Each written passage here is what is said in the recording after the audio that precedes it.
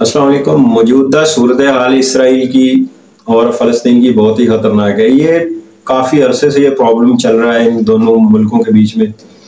फ़लस्तीनियों का अगर देखा जाए ना, तो शुरू में बेचारों का कसूर सिर्फ इतना था कि उन्होंने इन लोगों को पनाह दी थी। जब एडॉल्फ हिटलर ने इनके ऊपर यहूदियों के ऊपर भरपूर ज़मीन तंग करी थी, तो ये उस वक्त पनाह गाह की जगह ढूंढ रहे थे। कोई मुल्क इनको पनाह देने को तैयार नहीं था उस टाइम।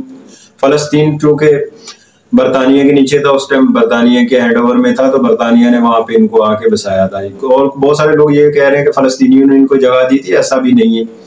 वो हकायक को थोड़ा मस्क करते हैं। फ़लस्तीनियों का इसमें कोई रोल नहीं है। फ़लस्तीनी इनसे शदीद नफरत करते हैं।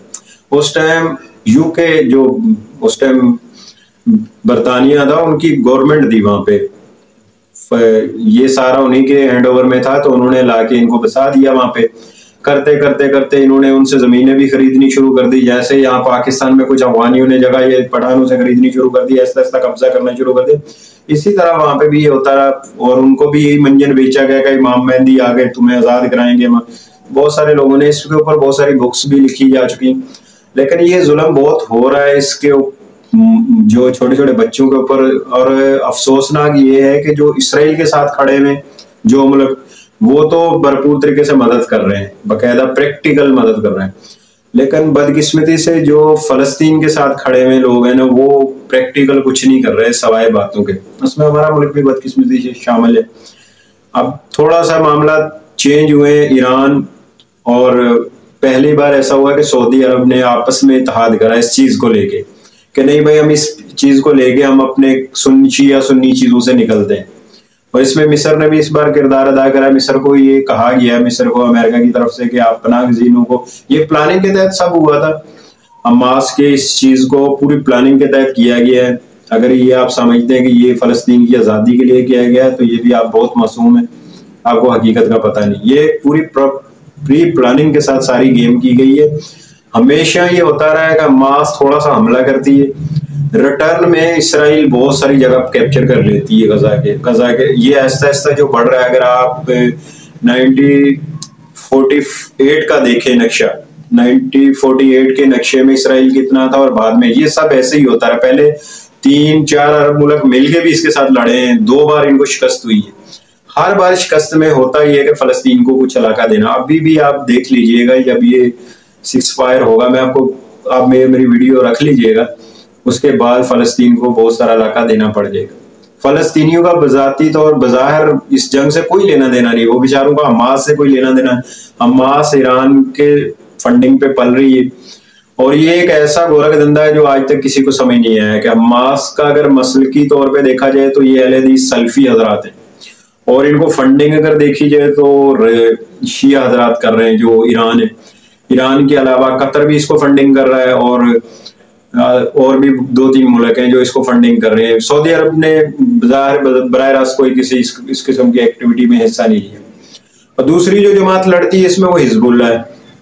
अब जो उनके वजीर आजम हैं, जो फ़लस्तीन के जो हैं महमूद अब्बास, वो नहीं चाहते कि हम किसी तरह भी हमास की एक्टिविटी का हिस्सा बने। वो क्यों नहीं चाहते? क्योंकि उन्होंने वो ये सारी चीज़ें देखी हुई हैं कि ये मार के 10 राकट पीछे हट जाते हैं, ये जाके ईरान में छुप जाते हैं। बहुत ना इन द एंड ये फ़लस्तीनी बच्चों को, फ़लस्तीनी माओं को, फ़लस्तीनियों के घरों को पड़ता है। ये तमाशबीनों की तरह मारेंगे, अभी 6 फायर होगा, ये छुप जाएंगे, ज़मीनी हमले होंगे, इसराइल सारी बमबारी जो है उन बेचारे बच्चों पे कर। इसको देखना है मुसलमान मुल्कों को, बैठ के ये चीज़ें समझनी है कि हमें इसको पुरअमन हल्के ऐसा प्रेशर बिल्ड करें कि इसराइल के ऊपर, जिस तरह अभी सऊदी अरब बहुत इसमें पॉजिटिव रोल अदा कर रहा है। वो इस चीज़ को जंग की तरफ नहीं लेके जा रहा, वो इस चीज़ को सियासी तौर पे हल करने की तरफ जा रहा है। और इन द एंड हल ये ऐसे ही होगा, आप लड़के, या तो आप इतने स्ट्रांग हो, आप में इतना इक्का हो, आप मुनाफकत देख लें आप अपने मुसलमान मुल्कों की। सबसे ज़्यादा छोटे छोटे मसलों पे आपका तुर्की सबसे आगे खड़ा होता था, लेकिन आप देख लें मुजरमाना खामोशी के साथ साइड में बैठा हुआ, किसी किस्म की उसकी कोई एक्टिविटी इसमें नजर नहीं आएगी आपको। हाँ, हमारे यूट्यूब पर बहुत सारे बोल रहे हैं कि ऐसा हो रहा है, वैसा हो रहा है, लेकिन मैं आपको बिल्कुल श्योर बता रहा हूँ, आप जैसे मर्जी पता करा लें, सवाए उनको खाने पीने की अशिया भेजने के, वो बहुत सारे गैर मुस्लिम मुल्क भी कर रहे हैं। बहुत सारे अमेरिकन की भी बहुत सारी कंपनियां कर रही फ़लस्तीनियों की मदद। ऐसा नहीं, لیکن ہمارے طرف سے عملی طور پہ اگر کوئی ملک کر رہا ہے تو وہ ایران کر رہا ہے. وہ کیوں کر رہا ہے وہ ایک علیحدہ کہانی. لیکن اس وقت ایران کا اپنا ملک بھی داؤ پہ لگ گیا ہے یہ فلسطین کی مدد کرنا. لیکن ہمارے پاکستان میں ابھی بھی بہت سارے لوگ ہیں یہ منجن بیچ رہے ہیں, نہیں یہ پلاننگ کے تحت کر رہا ہے, یہ جو ہے یہ ملا ہوا امریکہ کے ساتھ. یہ بھی فیئر نہیں. آپ اس شیعہ سنی کے فساد سے خدا کے واسطے نکل جائیں. ایران جو بھی ہے تم مسلمان ملکوں میں اتنی پابندیوں کے باوجود غیرت دکھا رہا ہے, وہ کم از کم مدد کر رہا ہے, آپ تو وہ بھی نہیں دکھا رہے. اس میں سعودی عرب بھی بہت پازیٹیو رول ادا کر رہا ہے. میری دعا ہے اللہ تعالیٰ فلسطینیوں کے معاملات صحیح کرے. کوئی ملک نہیں چاہتا ان کے ملک میں جنگ ہو.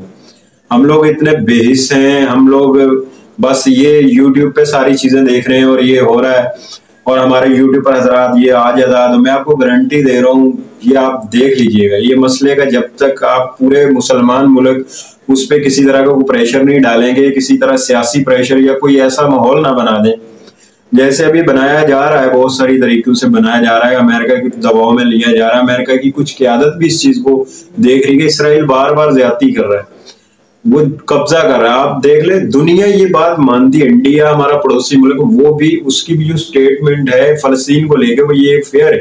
وہ کہتا ہے کہ نہیں جو جگہ ہے وہ فلسطین کی ہے, وہ اسرائیل کو آج نہیں کل چھوڑنی پڑے گی. لیکن جو حماس کی کاروائی ہے اس کو کوئی بھی ایکسیپٹیبل. اگر ہمارے ملک میں یہ ایک بھی بات چل رہی ہے کہ جہاد ہے, اور میں ابھی ایک سن رہا تھا کہ مولانا کی طرف سے کہ دیکھیں طالبان جو ہمارے ساتھ خلیفہ بنے ہمارے پڑوسی ملک میں چوری کے ہمارے ڈالروں سے پل رہے ہیں, وہ سوئے پڑے, کوئی بیان نہیں. ایک چھوٹا سا انہوں نے بیان آیا اگر ایران ہمیں رستہ دے تو ہم فتح کر, ڈوب کے مر جاؤ تمہارے پڑوس میں.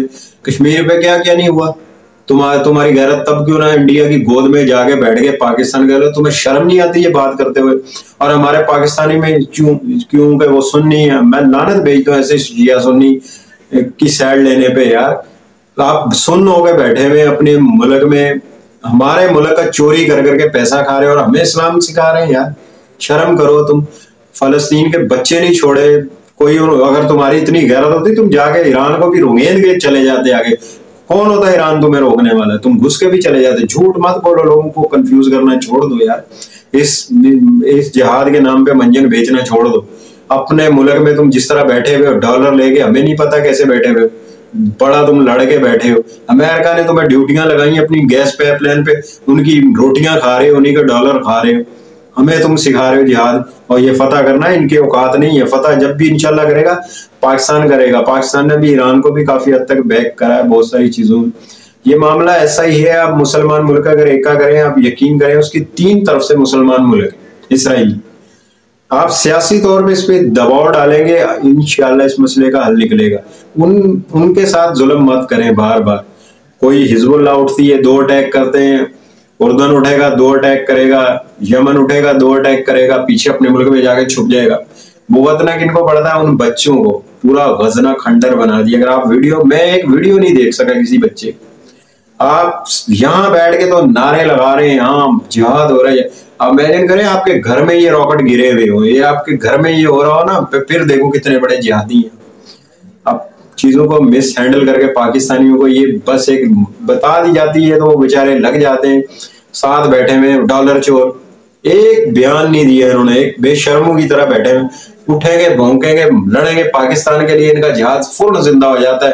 4 خودکش وہاں بھیج دیے, 4 خودکش وہاں بھیج دیے, پاکستانیوں کے اوپر چڑھ دوڑیں گے. اور ہمارے مدرسوں کے پلے ہوئے بیکار ملا جن کو الف بے کا نہیں پتا, وہ لگے ہوئے ان کی حمایت کر. بے شرموں, کھاتے روٹی پاکستان کی ہو اور تمہیں یہاں پہ اپنا پاکستانی بھی کافر لگتا ہے, اور گئے دوسرے ملک کے جو ہمارے ٹکڑے کرنے پہ تلے ہوئے ہیں, جو ہمارے ملک کی معیشت تباہ کر, وہ تمہیں مسلمان لگ رہے ہیں. کچھ تو یار اپنے ملک کا نمک حلالی کر لو, کچھ تو خدا کا خوف کر لو یار. گالیاں آپ فوج کو بکتی ہو, آپ کتنے اسلام یہ سکھاتا ہے آپ کو, کچھ خیال کر لو. یہ اس چیز پہ سیاست مت کرو, جو حقیقت ہے وہ بیان کریں, جو ابھی ہو رہا ہے وہاں پہ وہی بیان کریں. دو میں